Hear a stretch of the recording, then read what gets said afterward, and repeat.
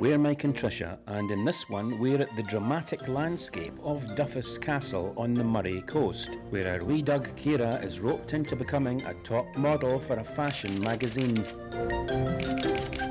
Then it's onwards and upwards, 5 stories upwards at Spynie Palace, where, for 500 years, the bishops of Elgin entertained kings and queens. Well, we've woken up to a real dreich morning today. So we have dreich, a great Scottish word that, isn't it? There's nothing like that in the English language that quite says it. It just means everything is soaking wet. And you can see the moisture almost hanging in the air over the barley fields. It's a great view all the same. I love sitting here just looking out at the barley.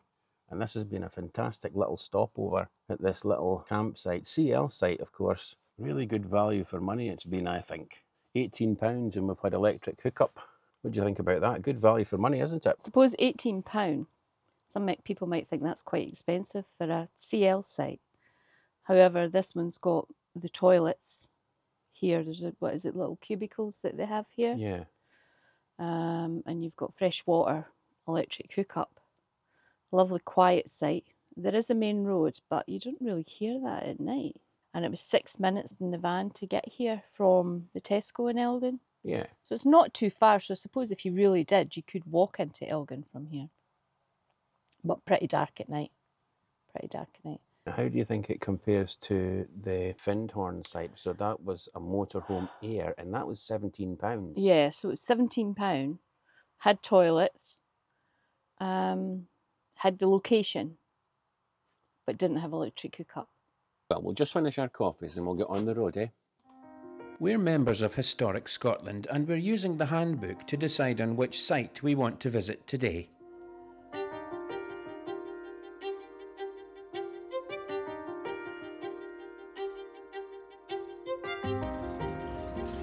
We don't know it yet, but Keira is on her way to become a fashion supermodel. This is where we've come out to today. It's Duffus Castle, a motte and bailey castle dating originally to 1150. It was a timber structure at first, completed by William de Moravia, a name he had adopted meaning William of Murray. It's thought that the stone castle was built after 1305 by Sir Reginald Cheyne, but that proved to be a mistake, because over time the north wall slid down the hill, forcing the castle to be abandoned. The Motte and Bailey Castle was encircled by a wet ditch, still crossed by this ancient bridge.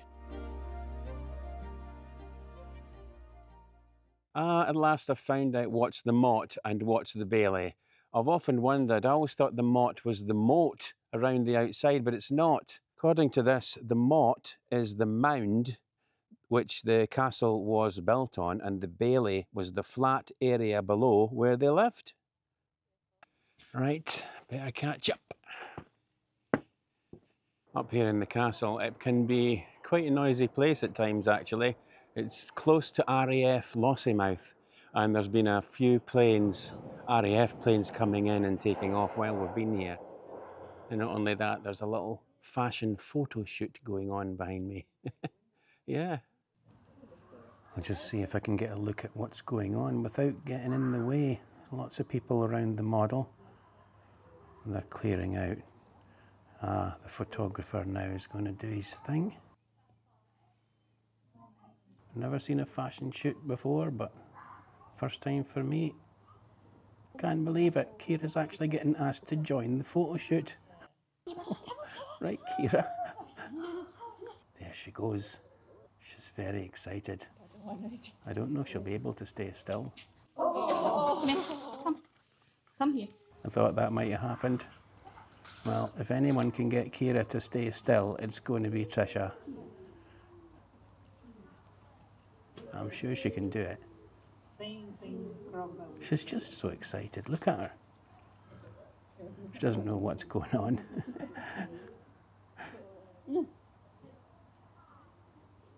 That's it. I think she seems to be okay. There's the photographer now taking a few photos Oh, Trisha's got her hand up to just keep her focused. There's a girl taking photographs on her phone. Maybe that's for backup. Trisha's directing, isn't she?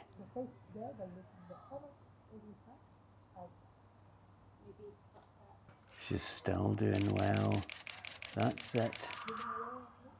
You're doing well, Keira.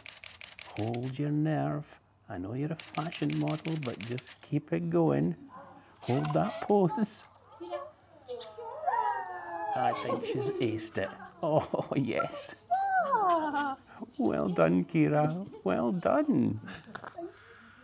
After Keira's fashion shoot, I decide to go down to have a look at this section of the north wall. It collapsed several centuries ago, but hopefully it's okay now. It's like it's ready to fall, and you feel like you want to do this as you walk in.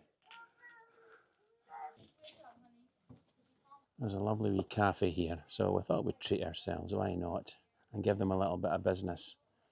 So I'm having a sausage roll. It's pork and haggis. And Trisha's having a vegetarian one, and we've got a couple of goodies to share between us as well. But how good was that? Keira getting in an actual photo shoot, professional photo shoot for a magazine. Yeah, Gemma always said if Keira was a human, she'd be a Naomi Campbell of the world because she's so gorgeous, eh? It was good them asking if she could go in the photo shoot, eh? I saw you directing a little bit. Yes, you've got to sort of encourage Keira where to look and things like that. But she sat really well. She did really, really good. So proud of her. So do you know when Keira's going to be in that fashion magazine? I think she said it comes out in November. November, but we don't know what the magazine is, do we? But if she emails me the picture, then I can ask her. Right, okay, and then we'll need to buy ourselves a copy of the magazine. Of course. I'm looking forward to that, actually. I bet the photographs will be really good because it's a professional outfit. Yeah. Wasn't it? Yeah, and hopefully Keira will come out really well because sometimes she can be difficult because she's so dark. That's true. I find it difficult all the time. She's very photogenic, but being a black dog, quite often all you get is a black shape. A black blob. Yeah. Oh, look at all the piggies. Put me in the mood for a bacon sarnie. Stop it, you. What? Anyway, we're fairly doing the rounds today because the next stop is going to be Spynie Palace. And sure enough, we've arrived at the car park for Spynie Palace. Looks like we've got the place to ourselves, but we'll not be complaining. We like it when it's nice and quiet. Here we go, Spynie Palace. And into the reception. Oh, yeah. Right, members? Yeah. Awesome. That's one. Is there two of you? There's two of us. That's right. No, that's right. If you saw our last video when we visited Elgin Cathedral, well, all of the bishops from that cathedral, this is where they actually stayed. So they liked their grandeur, didn't they? I've decided to come up these steps on my own, as a bit difficult, I think, for Keira. So I will trek up the stairs. Oh, at least it's not enclosed in one of these sort of tower things. And we'll see what's up here. Ooh. Let's have a wee looky in here. Well, those are the stairs to nowhere. So I don't think I'll be going up those, but we'll go in here, shall we? Let's have a wee look. I would imagine that these were all floors. Very atmospheric. They've obviously built a roof on top.